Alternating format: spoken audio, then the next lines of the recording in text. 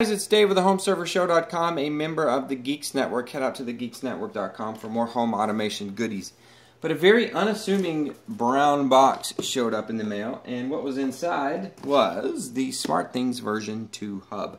Now, if you are a SmartThings owner and you got an email from them, you could buy the new hub, version 2 hub, for 99 bucks, and they were going to throw in a couple of sensors. So I thought today we would unbox V2 and get these sensors unboxed as well. I just got this like 2 hours ago, so I'm really excited to get version 2.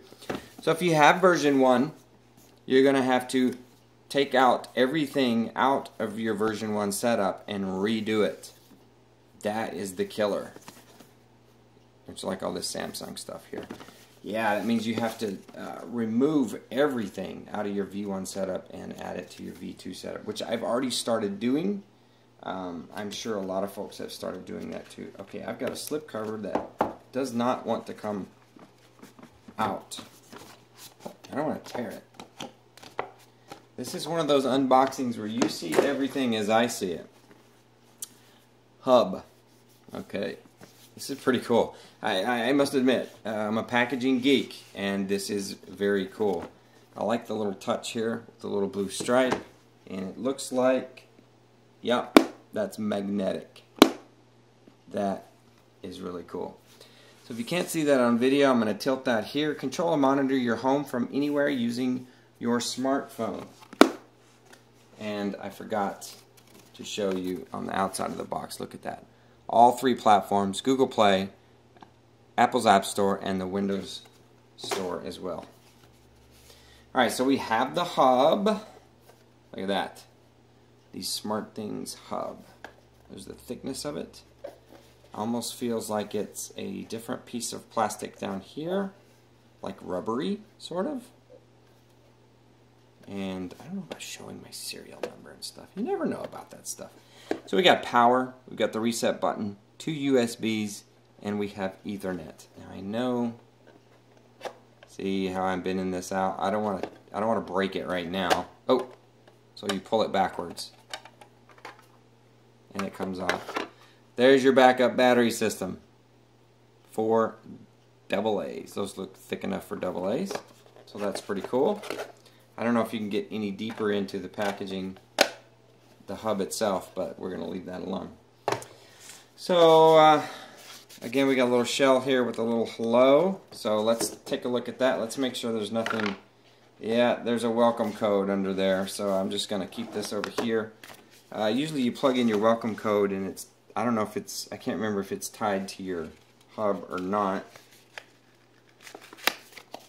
I don't recall. This should be quick start guide. That's all that is quick start guide. Really cool. So look at that. We even get the batteries. Good job, Samsung. Coming up with the Rayovacs. We got an Ethernet cable, and we got the power cable. So that looks to be it for the hub unboxing. We'll throw all that back in there. Let's get to the sensors. We got a SmartSense Motion and a SmartSense Open Close. So they're not calling it a multi anymore. I can tell you the temperature of any room. I can tell you indoors, windows, and cabinets, and more open and close. So let's go with the, you know, I should have brought out my old sensors to show you, because I got a couple sitting around. Got some wall mount hardware with the obligatory sticky pads. Not quite as fancy as the other packaging, but I understand. It's a $50 sensor. So there we have the activation tab, which actually just pulls off a piece of plastic from the battery and the contacts, which puts it in inclusion mode. So definitely do not pull that until you are ready to go. Looks like it goes on this side, like so. Relatively smaller. I'll try to get this out and compare it with the old generation, which will still work. It's just we got a new generation of products here. It's got a little icon on the front. Open, close. Kind of cool. And another motion sense. So these are kind of cool. We got the same little baggie of goods here. And, oh, you know what? In the other box, meet the SmartThings sensor. So, little quick start guide, probably how to add it to your hub and stuff, which is cool. Smile, I can see you. A little bit of home automation humor there. Here's the sensor. I assume that you can pull this out in order to get to the battery. And there is a wall mount bracket, which is cool to have. That is separate.